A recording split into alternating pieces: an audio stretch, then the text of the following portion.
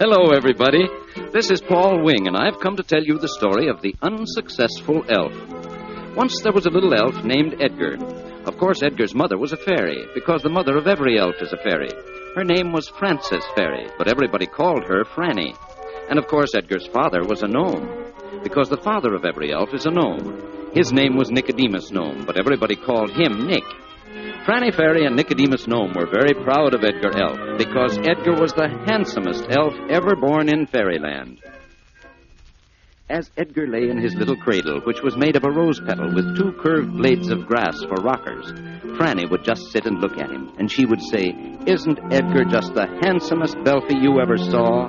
In fairyland, you see, every baby elf is called a belfie, and Nicodemus would grin from ear to ear and say, "Yep," because he was a gnome of few words, but he meant every one of them. Now, belfies usually grow very slowly, so you can imagine how surprised Franny and Nicodemus were when Edgar Elf began to grow very fast. Why, when he was born, Edgar weighed exactly 7 caraway seeds and 5 millet seeds, and he was exactly the right size for his rose petal cradle. But by the time he was 1 week old, he had grown so fast he weighed exactly 7 pounds and 5 ounces. And when Franny tried to put him in his cradle, the grass blade rockers just folded right up and the rose petal went flat as a pancake. Well, Franny Fairy waved her magic wand over the flat rose petal, and at once there was a sound like a million tiny wings flying through the air. And there, instead of the rose petal, stood a beautiful solid maple cradle in the purest fairy colonial style, plenty big enough for Edgar Elf. Nicodemus grinned from ear to ear and said, "Franny, that was brilliant." Franny just patted Nicodemus on the back and laid Edgar gently in his cradle and said, "I can hardly wait until Edgar is 6 years old so we can begin to teach him elfin magic and making wishes come true and making little things get big and making big things get little and wand waving and all the other things an elf should know to be a successful elf. Won't that be fun?" she said. Nicodemus grinned from ear to ear and said, "Yep." But Edgar just kept right on growing and growing and growing. Now, most belfies are just about 3 inches tall when they get to be a year old. That's just about as tall as your father's middle finger. But not Edgar. By the time he was a year old, Edgar was almost 24 inches tall, and that's just about as tall as a regular baby. By the time he was 3 years old, he was much too big for his cradle. So Franny Fairy waved her magic wand over Edgar's maple cradle, and at once there was a sound like a million tiny wings flying through the air. And there, instead of a cradle, stood a beautiful solid maple crib. And now, if you'll turn this record over, I'll tell you what happened on Edgar's 6th birthday. Well, the years just seemed to fly past, and all the time Edgar kept growing and growing and growing. And one very strange thing had been happening while he had been growing. The bigger he grew, the smaller his wings became, until on the day he was 6 years old, with a sound like that, his wings disappeared altogether. Without his wings, Edgar looked very much like a little boy and not at all like an elf. Anyway, it was now time for him to learn all the things an elf should know to be a successful elf. So for Edgar's 6th birthday, Franny and Nicodemus gave him a beautiful fairy wand made of ebony inlaid with ivory, with a twinkling diamond star right at its tip end. You'd have thought Edgar would have been very pleased with it, but he wasn't. He looked at Franny Fairy and he said, "Of course, it's a very nice wand, Mama, but I wish I had a bicycle instead." "I do declare," cried Franny, "I can't understand why an elf should want a bicycle. But if you're sure that's what you want, why, there's no better time than right now to begin to learn elfin magic." So while Edgar held his wand, Franny held his hand in hers and showed him how to wave it. Nicodemus just sat by on a dandelion and watched. At last, Franny pointed to a flower and said, "Now wave your wand over that fairy bell. Think hard, and then say these magic words. Fairy bell, fly into space. Bicycle, bicycle, come in its place." So Edgar stood by the fairy bell and waved his wand over its little flower. There was a sound like a million tiny wings flying through the air. The fairy bell quivered on its stem and then stood still. And nothing happened. "Oh, darling," Franny cried, "you forgot to say the magic words Mama taught you." Nicodemus shook his head and puckered his lips and said... So Edgar waved his wand again and said, fairy bell, fly into space. Bicycle, bicycle, come in its place. But just then he thought of something else. He waved his wand again and said, and please have a bell and electric lights and balloon tires on you. Well, there was a sound like a million tiny wings flying through the air. The fairy bell quivered on its stem and then stood still. And nothing happened. "Oh, darling," Franny said, "you must speak your piece just as Mama taught it to you. Don't say anything else. And anyway," she said, "why you want electric lights with all the willing fireflies there are in fairyland is more than I can see." Well, Edgar waved his wand again and said, fairy bell, fly into space. Bicycle, bicycle, come in its place. Then he stopped and waited. The fairy bell quivered on its stem. Franny and Nicodemus and Edgar listened, but they didn't hear the sound of a single tiny wing. At last, the fairy bell stopped quivering, and then nothing happened. Nicodemus shook his head sadly. A tear squeezed itself out of Edgar's eye and dropped down on the fairy bell with a tiny... But Franny Fairy patted Edgar's shoulder and said, "Never mind, darling. I expect all you need is a little more practice. Try again." And just then we came to the end of this record, so you put on the next one. Franny Fairy said, "Try again." So Edgar did. He tried 100 times that day until he was all tired out. The next day he tried 200 times until he was twice as tired. And the third day he tried 300 times until he was 3 times as tired. But nothing happened. So Franny and Nicodemus spent the next 3 days trying to teach Edgar making wishes come true. But he couldn't seem to learn that. Then they spent 6 days trying to teach him making little things get big. But it was no use. So they spent 12 days trying to teach him making big things get little. But he couldn't learn that either.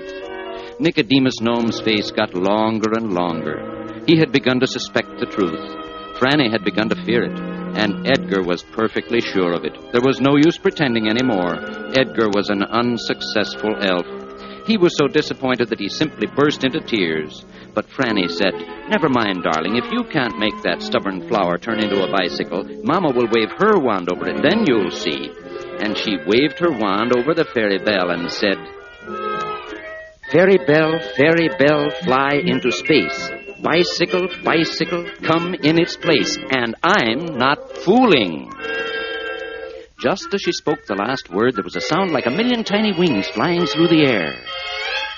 And there, instead of the fairy bell, was a shiny new bicycle with a bell and electric lights and a 3-toned horn that Edgar hadn't even thought of.